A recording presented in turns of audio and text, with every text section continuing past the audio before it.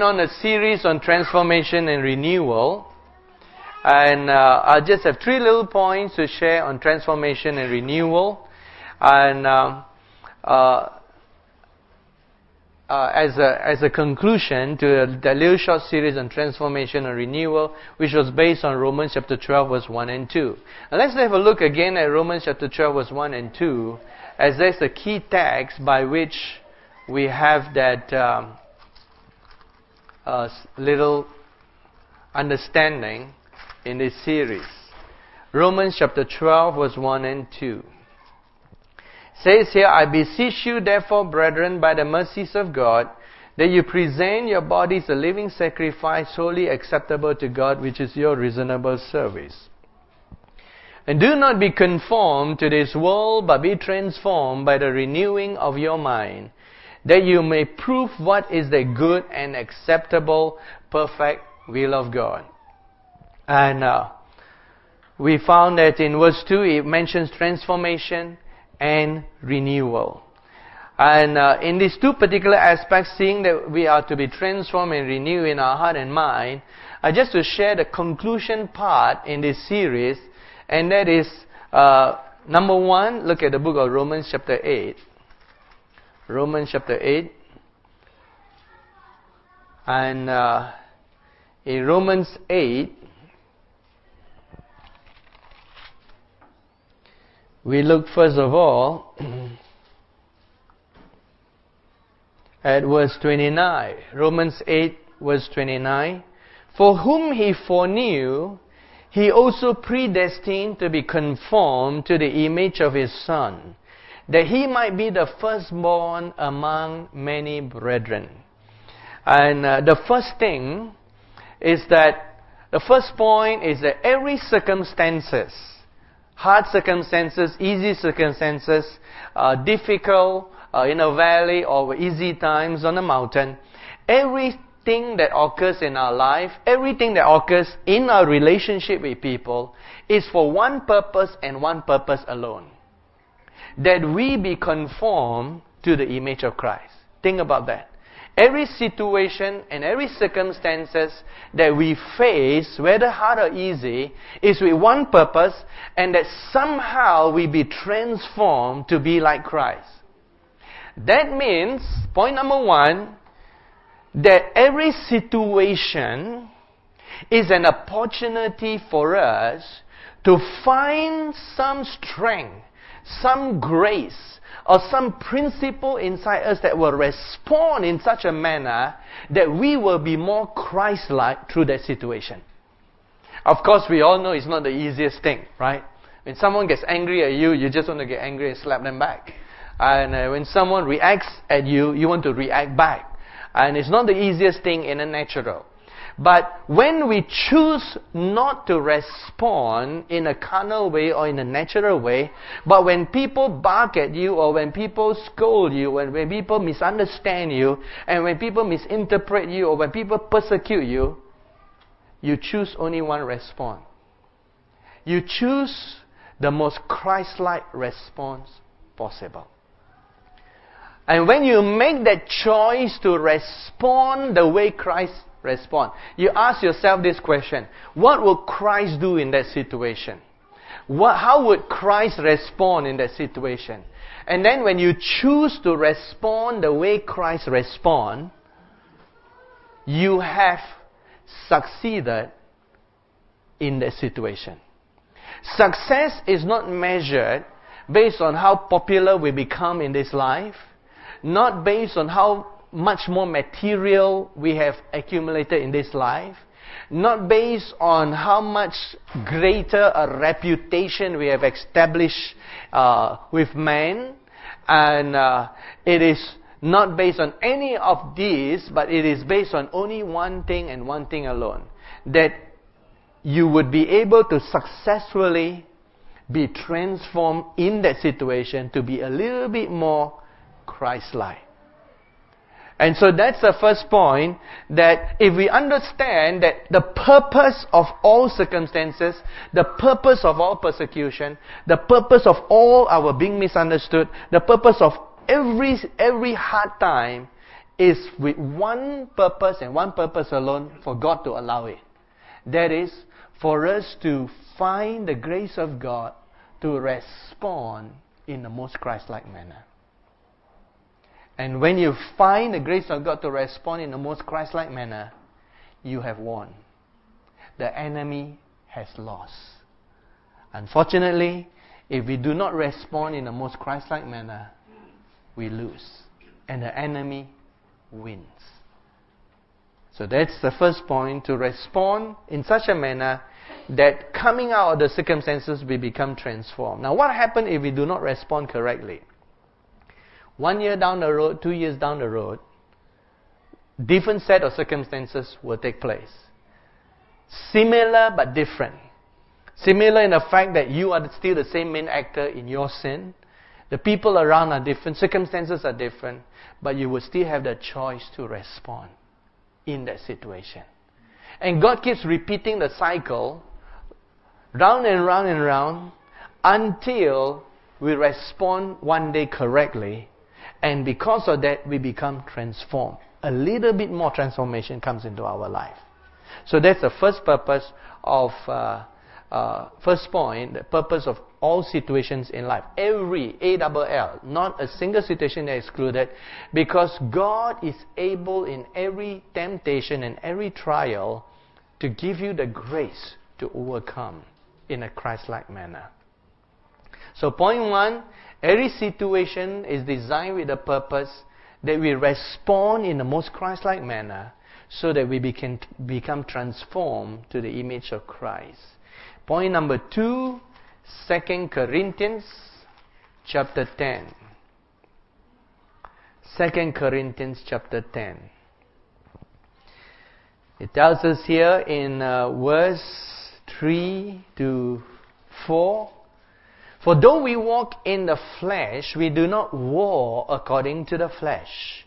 For the weapons of our warfare are not carnal, but mighty in God for pulling down strongholds, casting down arguments and every high thing that exalts itself against the knowledge of God, bringing every thought into captivity to the obedience of Christ, and being ready to punish all disobedience and when your obedience is fulfilled." Now look at verse 4 and 5.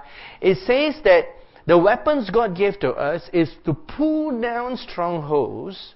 Verse 5, "Casting down arguments and every high thing that exalts itself against the knowledge of Christ, bringing every thought into captivity to the obedience of Christ."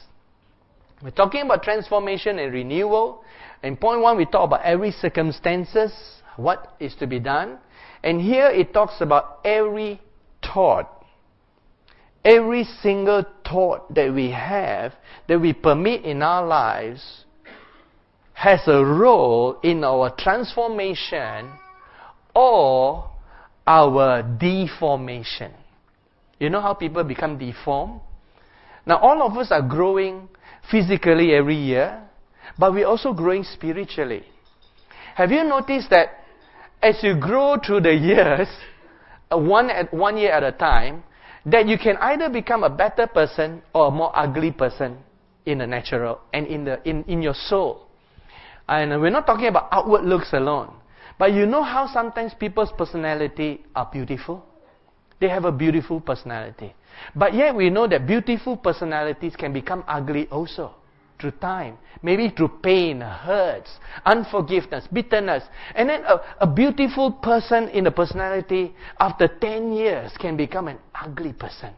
Horrible person where you cannot go near. They become like porcupines. You go near, you get hurt. Every time you go near, you get hurt by them. And only those who can take and stand their hurt can keep on being near to them. And why does these things happen? It all starts with the thought life. It all starts in our mind. And yes, even born-again Christians struggle in their thinking and in their mind. And just pause a moment and go over to the book of Acts at a guy named Simeon. In Acts chapter 8, a guy named Simeon. And in Acts 8,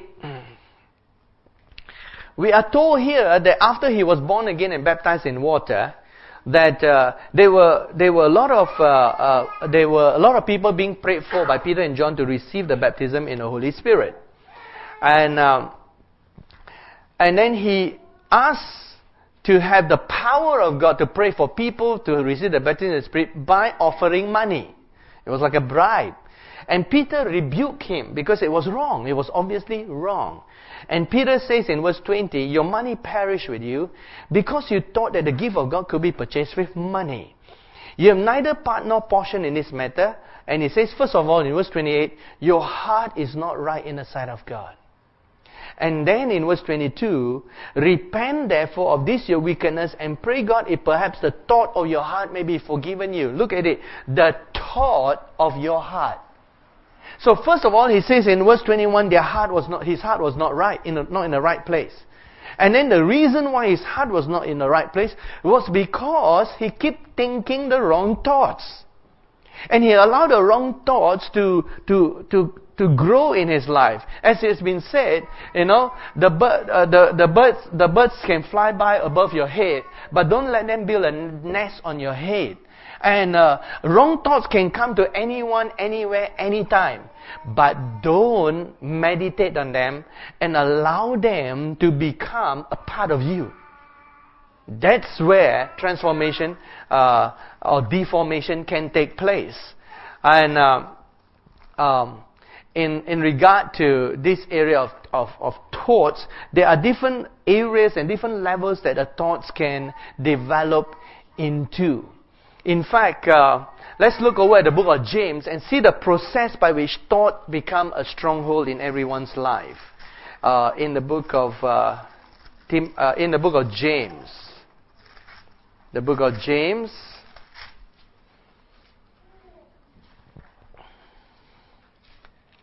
We see here in the book of James, and it tells us here in verse 13 to 14. Let no one say when he is tempted, I am tempted by God, for God cannot be tempted by evil, nor does he himself tempt anyone. But each one is tempted when he is drawn away by his own desires, and enticed, and then when desire has conceived, it gives birth to sin, and sin, when it is full grown, brings forth death. Now notice the process. It starts as a thought or a temptation. It becomes a desire. And when desire has conceived, that means desire becomes an action. And then when an action is done, it becomes sin or death. 4 steps. It starts as a thought.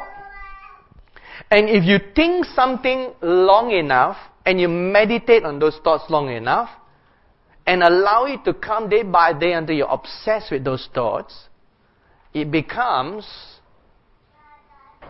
a desire, a good or bad desire. At the desire level, the thoughts begin to affect your emotions. Emotionally, you become affected by it. Then, if you allow the emotion, at that point, help still can come. As long as you don't reach step 4, you haven't sinned yet, in a sense. I know God is still dealing, trying to get it out of your life. By step 2, where it's become a desire or emotion in your life, it's begun to grow roots, but still redeemable. But if that nothing is done about that, it will go to step 3, where an action takes place.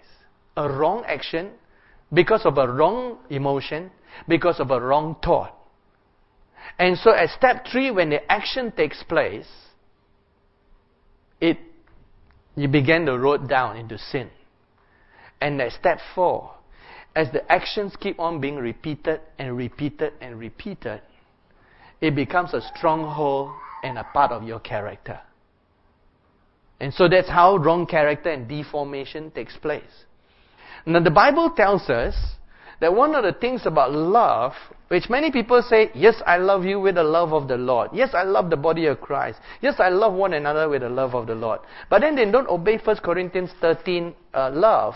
This is a love that the Bible says in 1 Corinthians chapter 13, And it says here in 1 Corinthians chapter 13, in looking over here at verse 5, love does not behave rudely, does not seek its own, is not provoked, and the last part, thinks no evil. So if you really love with the love of God, you are not capable about thinking evil of people. I mean, even of the worst people. You say, oh, how can that be? Is that practical Christianity? Yes. Let's say that you're surrounded by all the negative things, right? And it's challenging your life. And think about it this way.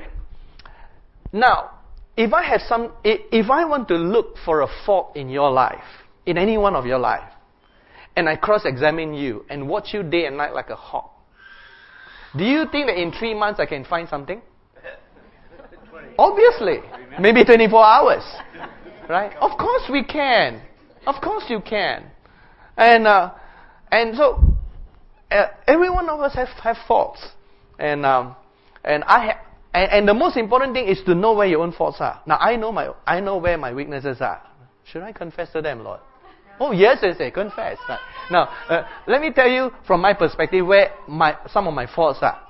One of the things that I have, which on all these things I'm dealing with, is I am someone who is either 0% or 100%. I do not have anything in between. When I do something, I either do it 100% or I don't do it at all. That can be a fault, to many people. Because if I help a person, I help 100%. And I never stop helping them until, they tell me stop. And when I do something for the Lord, or when I do anything in any area, I do it 100%. So that if everyone around me drop off, you'll find me still doing that. Because that's one of my faults. I either do it 100% or I don't do it at all, 0%. I do not have any percentages in between. That has caused problems with many people. Let me tell you, as they come to know me. Right. And another one of my faults that you may not realize because I have always been very sociable and nice to you, right, is this. I do not like socializing just to build rapport. It's not natural for me.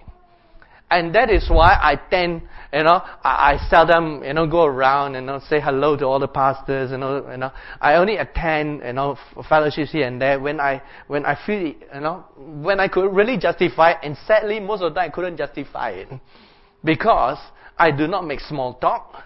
And that's one of my faults. I do not like to socialize just to build rapport.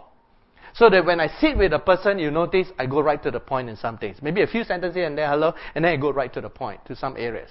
So one of my faults is I do not enjoy socializing to build rapport. And because of that, tends to be, misunderstood. And in many ways, because I don't go to build rapport. When you build rapport with people and people hear things about you, they say, oh, I know him, right? But look, I don't go around and be in your good books all the time. Sit down and chat with you, play card games and Uno with you, Monopoly with you, right? And so because you are friendly to me, so when you hear something about me, you say, cannot be, he just wasn't in my house, all those things. So I don't do that. It's a fault of mine. I don't do that. So working on some of those areas, and still, and so that's an area that I'm dealing with in my life. And I remember I list down about 7 things because I list down those 7 things because I said, okay, these are areas that I've got to keep working on my entire life. And another third area that I have a problem in dealing with my own character in myself is I have a tendency never to share any problems that I face with anyone. I tend to just go to fasting and prayer and pray through. That can be a fault because some people want to help And some people want to understand, some people want to know. But I tend, whatever I'm facing, you have never heard, none of you have ever heard me complain. None of you have ever heard, even if I'm at the point, and one arrow is piercing my right leg, one arrow is piercing my left leg, one arrow is piercing my hand, and then there's a danger of me just falling under the precipice or cliff, and then one leg hanging onto there, and just hanging there. I still don't tell anyone. I said, let me fast and pray through all this. That can be a fault, right? I tend never to share my problems with anyone, because I just go to God and fast and pray through. Right. So sometimes people have to actually try to come near and say, come on, tell me, I want to pray with you, tell me. And I say, well, let me pray about it. And so that is a fault, right? That is a fault that I'm working at, right? Because I realize sometimes people like to pray with you and like to, pray through those things. And fourth area that I do have a problem with, right? And so here am I confessing all my faults, and I'm going to list down all your faults after that, right? No, all right. And so fourth thing, I feel this is good, so you can understand some of my weaknesses, right? In case when I'm preaching, some of you say, he's talking about me. Right. No, I'm not talking about you. I understand in my own life where my own faults are, and I work at them. And another fourth area of one of my faults is that I tend to see a lot of visions and revelations all the time. I don't tell people about it, but they come off and on, visions here and there. And because of that, I sometimes tend to get lost in that spiritual world. And I'm just thinking about those things that I pick up in the spirit and saying. So that's a tendency. The fault is that I tend to be a mystic. In fact, if all you do is give me food and water and a Bible and say, would you like to spend the rest of your life in this cave? Say, thank you very much.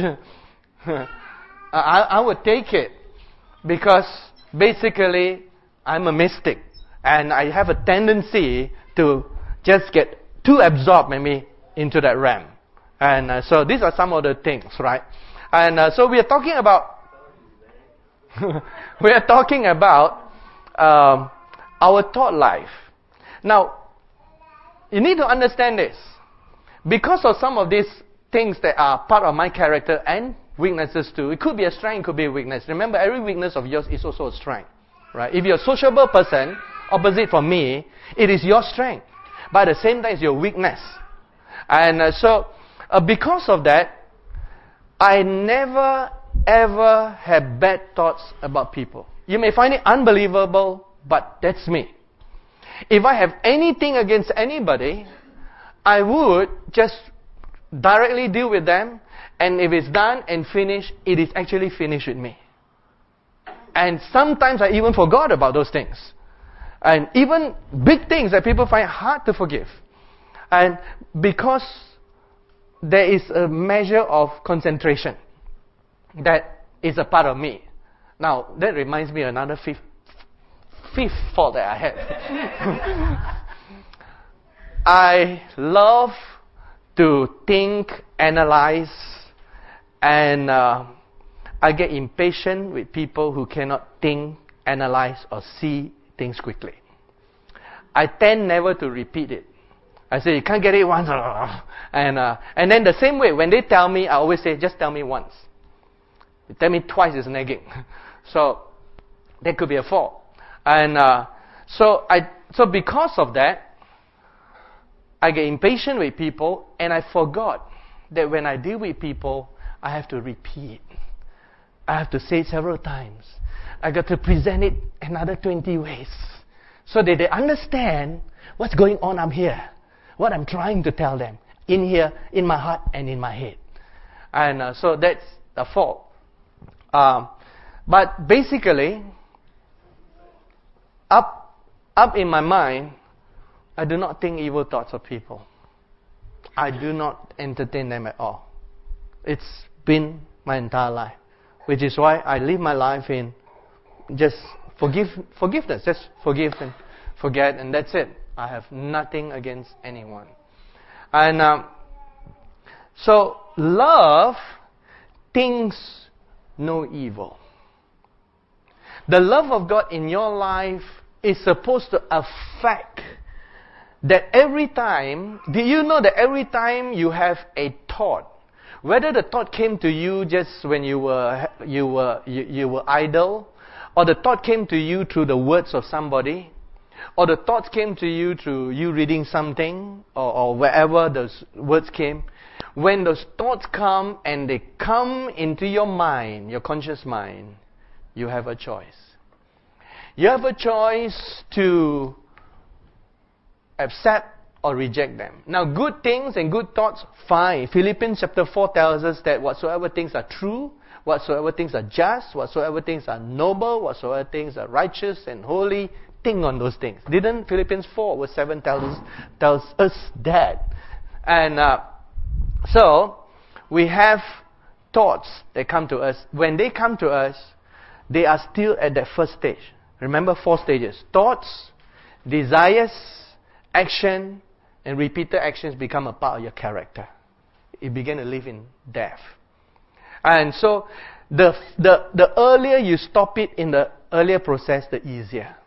That's why Paul says in 2 Corinthians chapter 10, take every single thought and submit it to Christ. And so when they're submitted to Christ, then you won't have the wrong emotions and desire, and then they won't lead you. Now, by the time you reach step 2 to 3, it is a very difficult thing to resist going the wrong way. Think about it. Because then you will be having what you call the common Christian struggle. I want to do it, but something in me doesn't want to do it. Or I don't want to do the wrong thing, but something in me wants to do the wrong thing. Can you see the internal conflict? Where something in you is rubbing against another part of you that doesn't want to do. Right and wrong is rubbing, and right and wrong is living in you at the same time. That's going to be painful. That only happens when it's step 2 and 3. The thought has become an emotion. And an emotion constantly brings out even more thoughts. It's a cycle. So thoughts begin to form into a cycle. And so the cycle of thoughts become a habit. Do you know that we all develop habits? Habit as to when you wake up in the morning and you brush your teeth, do you brush it on your left side or right side? Right?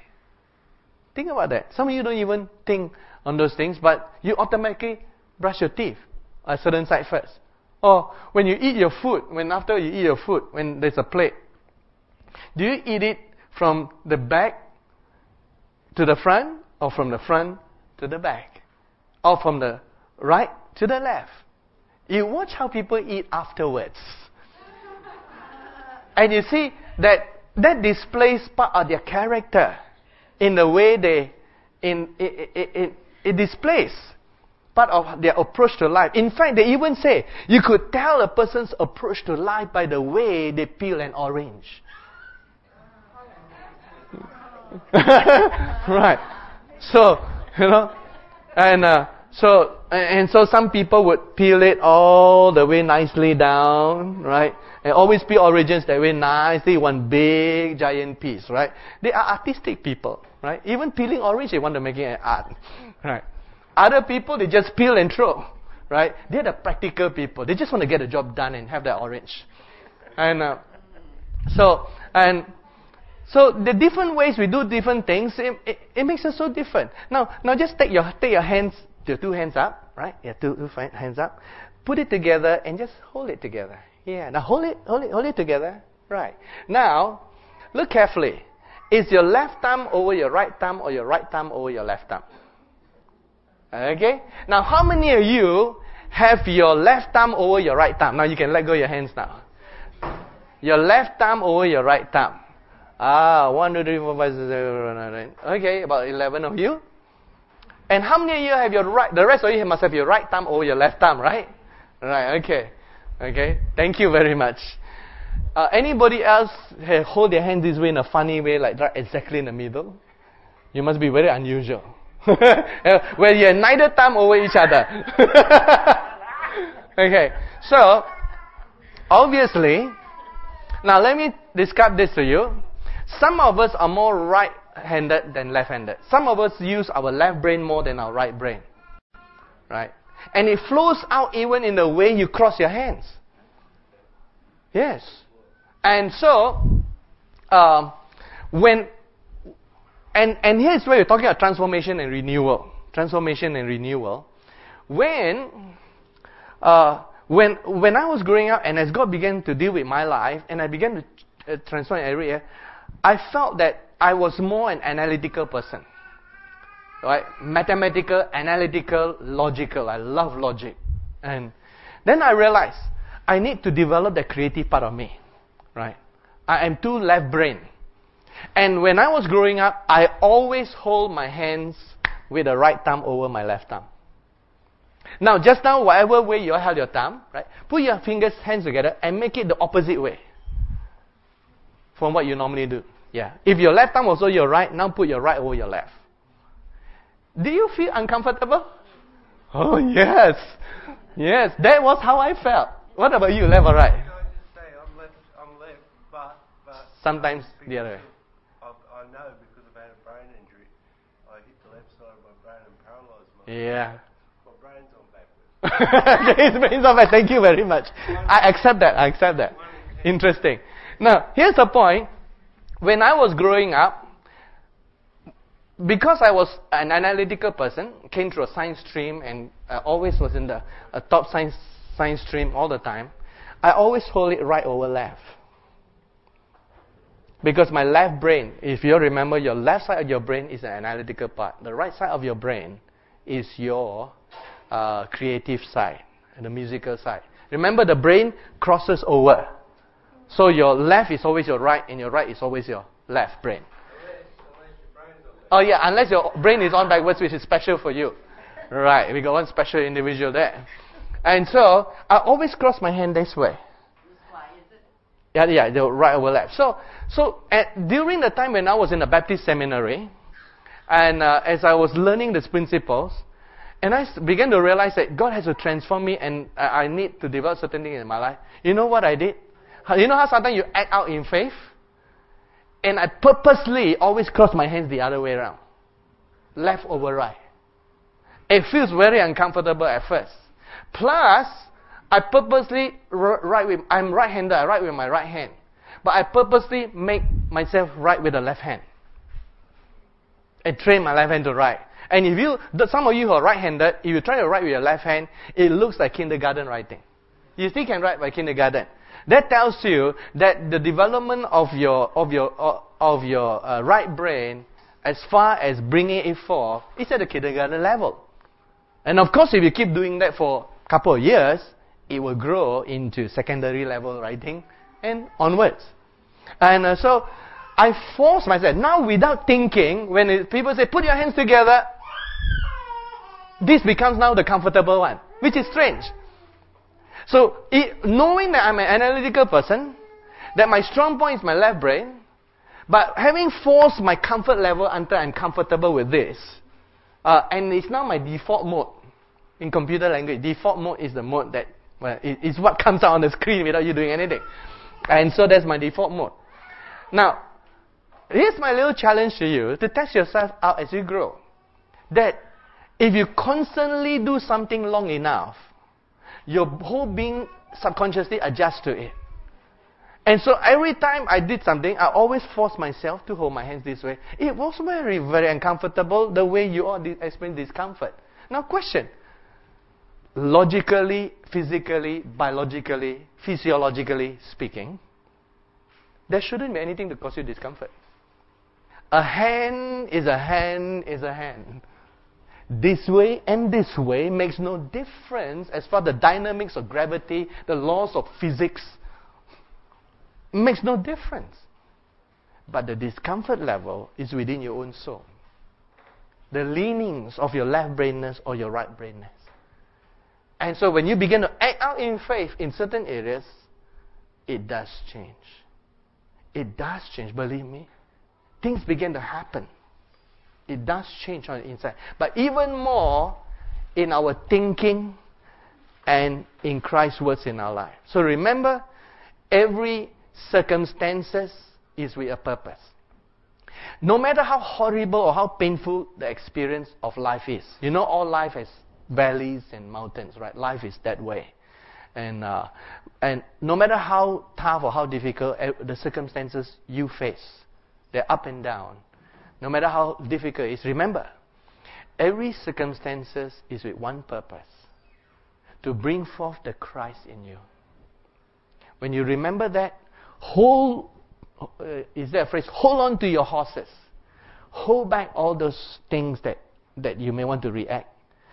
Pray for a moment, be still for a moment, and find the grace of God to bring forth the Christ reaction. And if you keep doing it that way, after some time, you are more transformed in Christ. Point 2, every thought is important. Every single thought we think will become a habit of thinking. The habit of thinking will produce an emotional feeling, an inclination. And that emotional thing will one day cause you to take action in a wrong way.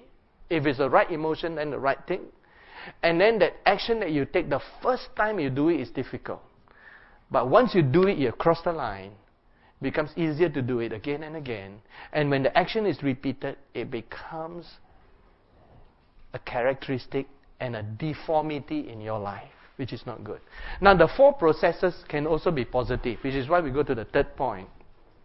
And that is every day, every minute or every hour, you can call it, to surround yourself with the right things.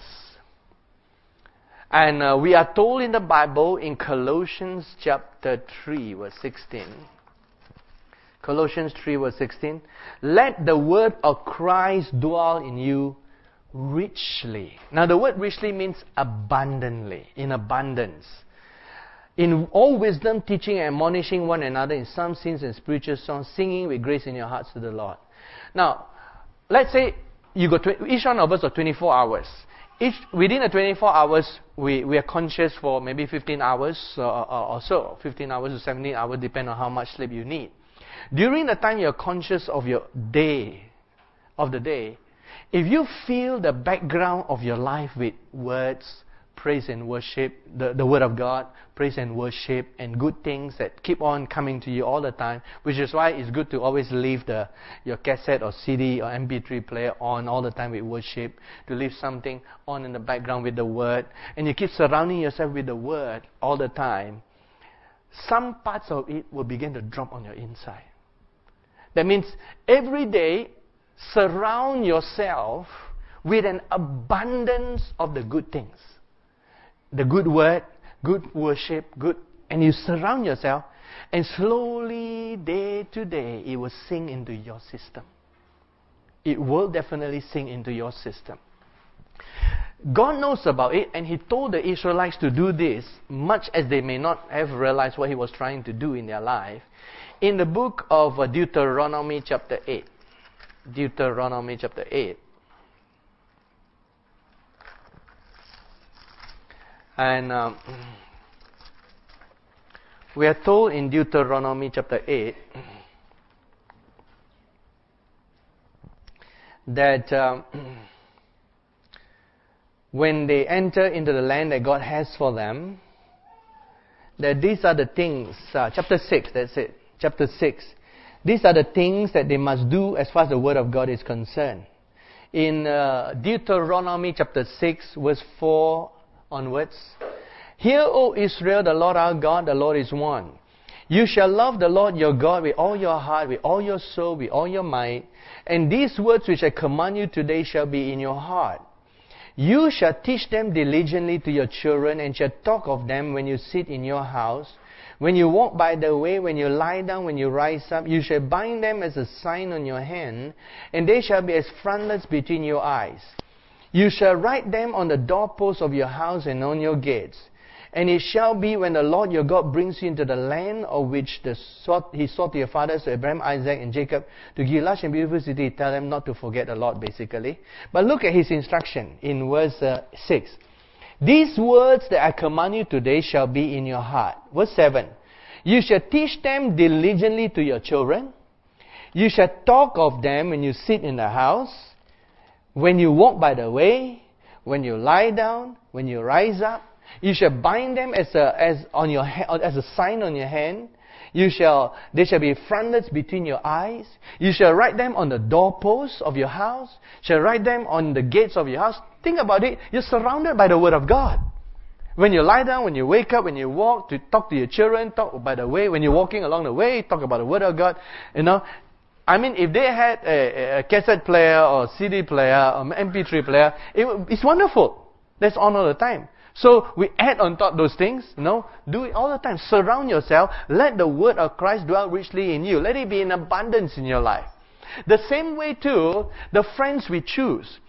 If we choose friends who are constantly negative, if you spend time with people who are constantly negative, believe me, in 1 year you'll be a negative person. Even though you don't want to be. Because you tend to think that way. Remember what I said? If you give me an opportunity to spend 3 months with you to find faults in your life, I will find it. And so if you're a negative person and you start looking at people that way, you will find fault with everybody. In the end, there's nobody who can live with you. We got to transport you on a spaceship to Mars, leave you there with enough oxygen for the rest of your life. And so we realize that in the end, it's our own attitude that we need to work on. We need to surround ourselves with people who are positive. When you surround yourself with people who are loving, people who are prayerful, people who are worshipful, guess what? Even though you are not prayerful, even though you're not worshipful, even though you're not that positive, guess what? It catches on you.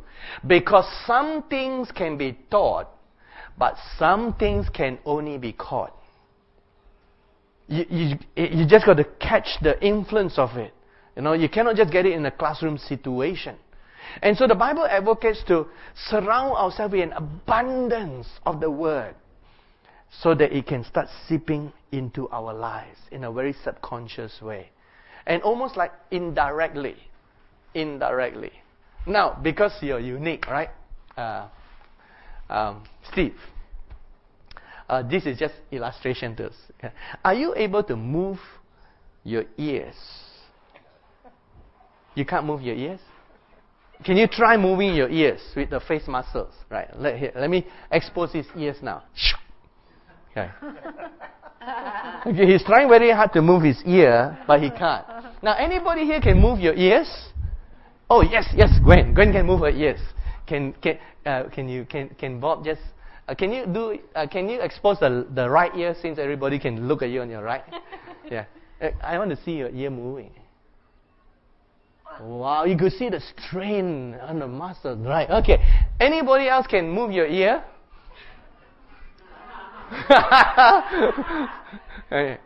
Yeah. Have you ever moved your ears? Can you move your ears? You can't, yeah? I wonder whether big ears are an advantage. Let me find somebody with big ears. And Glenn, is there an advantage with big ears to move your ear? Can't do it. You can't do it. Okay, now tell me. I will go to you afterwards, right? Tell me, are my ears moving? Are my ears moving? Okay, let me go nearer here. Okay, now, are my ears moving? Can you see the ears moving? Right. Now that doesn't mean I'm Dumbo the elephant, right? But this is part of sermon illustration, right? Now, are my ears moving?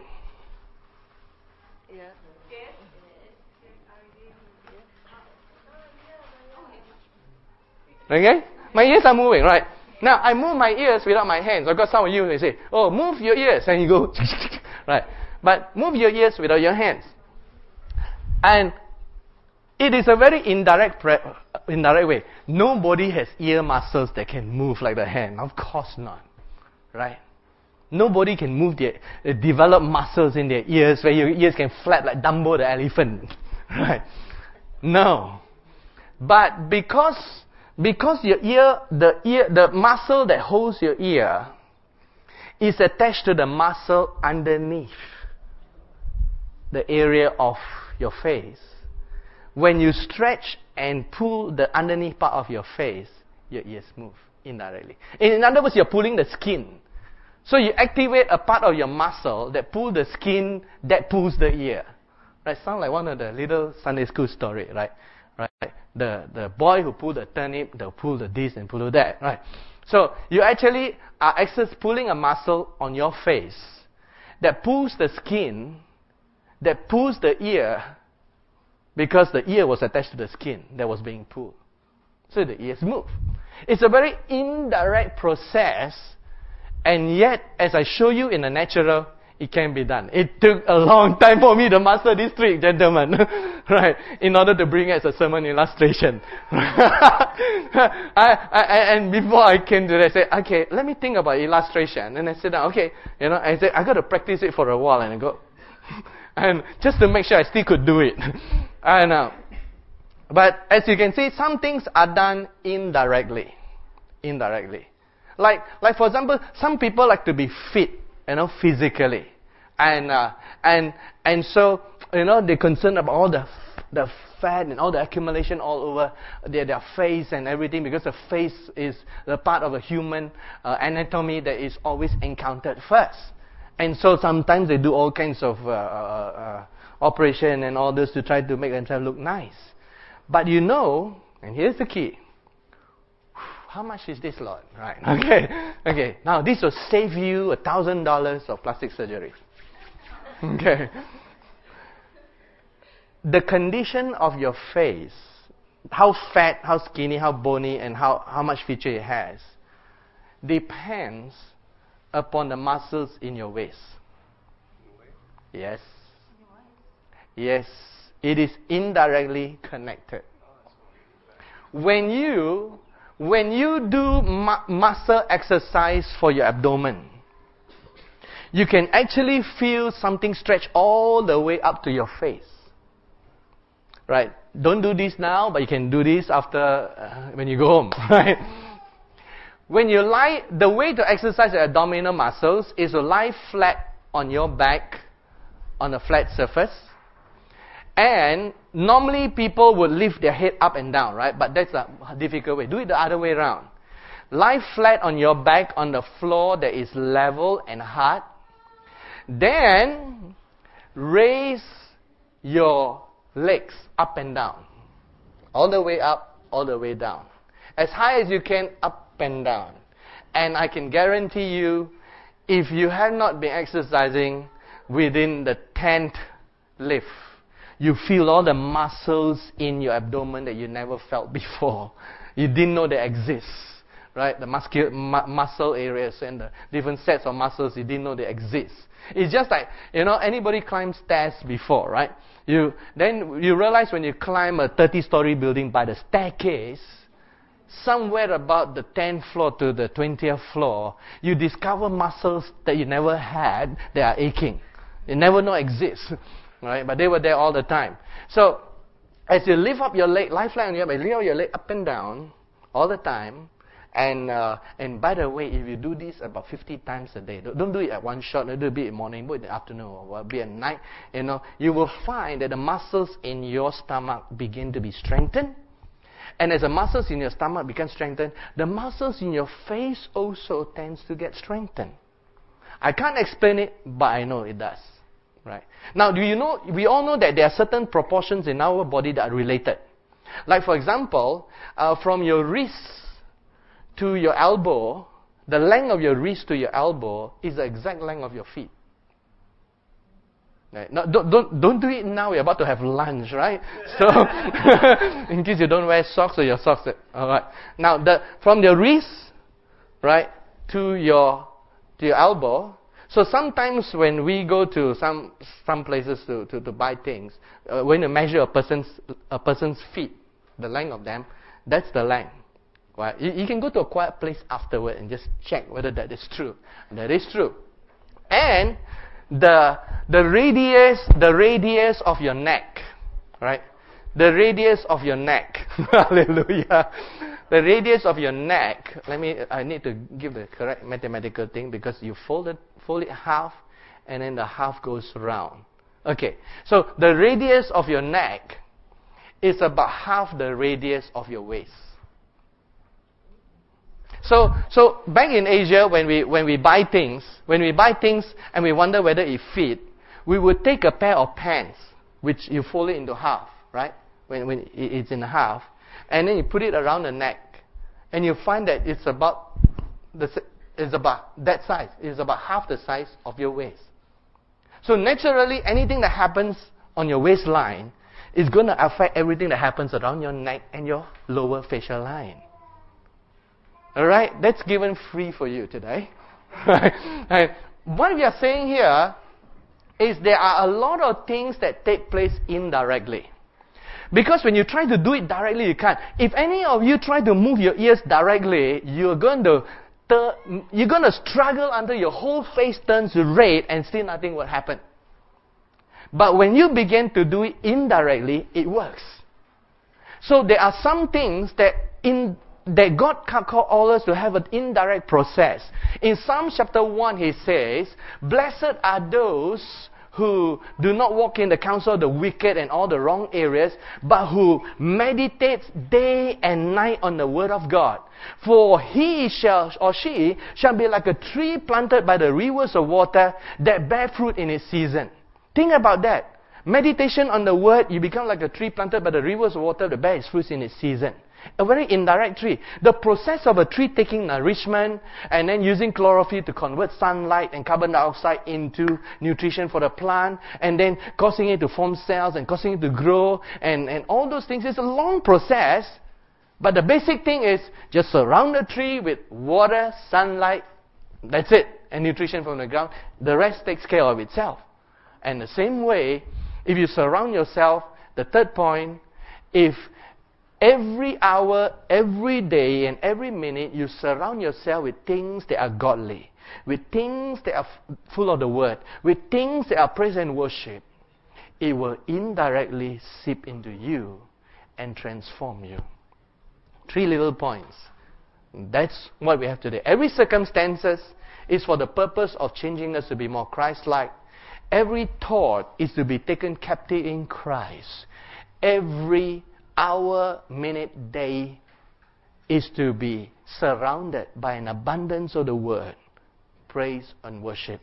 And then let the transformation come by itself. Let's pray.